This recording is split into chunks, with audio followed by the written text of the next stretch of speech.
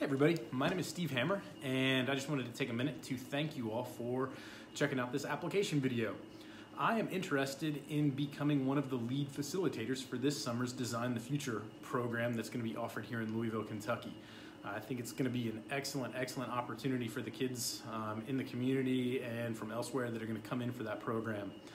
Now, before you guys get a little bit further into the application, I do just want to let you all know up front that from the end of our school year, which is towards the end of May, I will be out of the country with a group of my students. We have a current partnership with the University of Wisconsin-Madison, and we're going to be in the Costa Rican rainforest with some of their professors doing some research. I will be back in the country on June the 4th, but I know that that cuts into the first session just a little bit. So hopefully you're not going to hit the stop button right now, and we can maybe give this thing a go. So, give you guys a little bit of information about me. As you guys can see, I'm sitting in my lab right now. I've got a couple of the machines sitting here behind me. We've got several great machines that we use on a regular basis and that I am very familiar with. We do a lot of 3D printing. We do a lot of testing of projects in here. We've got a fantastic laser cutter that we use. We've got a wind tunnel, and we've also got a flood table so that we can do some hydro-based testing on designs and projects as well. I learned about design thinking while in Davos, Switzerland. I took a group of students abroad to a summit on education as a human right. During our summit in Davos, we went through a 3-day activity led by a group from Stanford's D School. They led us through a pseudo redesign of education using design thinking. Since that one exercise, design thinking has been a central problem-solving approach and theme in all of my classes. As you'll see in this next clip, a group of my students used design thinking to reimagine prosthetics. They used human muscle input to map and control mechanical devices. They questioned what life would be like with additional fingers or thumbs, and designed and printed devices to test their theories. Now, this particular clip is going to showcase the early stages of our testing. So what we've got here is, instead of actually controlling a mechanical device, we hacked the devices and took our muscle input from one person and actually used them to control the muscles of another person. So we were playing around with the technology and then later used that to control little servo motors that would pull a prosthetic finger or thumb.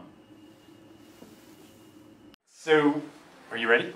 Okay, so with the prosthetics project, we are going to use muscle input to take control of a small motor, similar to this, that's going to be attached to a prosthetic that will, hand me that one, it's right there, that will actually pull a cord and simulate how an actual finger can bend. And so what we're doing right now is basically simulating how, instead of having it hooked up to the motor, the electrical impulse can also take control of nerves. And so if you've got it hooked up right, I'm going to take control of your hand, all right? So as long as we're on green here, so you're hooked up, wiggle your fingers. Can you wiggle your fingers? A little bit, but not too much. Let me see, lift your arm up. Yeah, you're pretty much in the right spot, so wiggle your fingers. Some people have a little bit more control, like ability to be controlled, than others.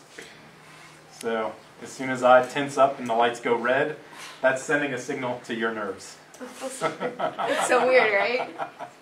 That feels so weird. My finger points every time.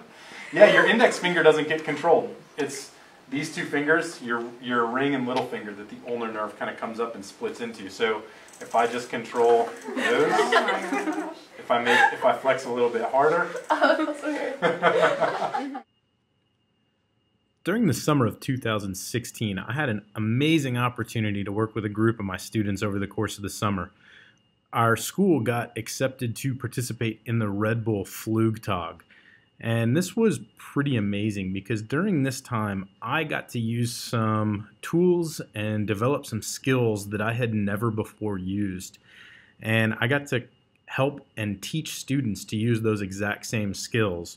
So over the course of the summer, we worked about 16 hours a week, and come Flugtag time, we actually brought home the People's Choice Award for the school, which was absolutely incredible. In today's education, we continue to place too much emphasis on a student's ability to regurgitate knowledge. This type of lecture and test teaching stifles a student's creative process, thereby hindering their ability to think critically and solve open-ended questions. I think Design the Future offers an amazing solution to these problems, and for that reason, I would be honored to help lead Design the Future in Louisville, Kentucky this summer.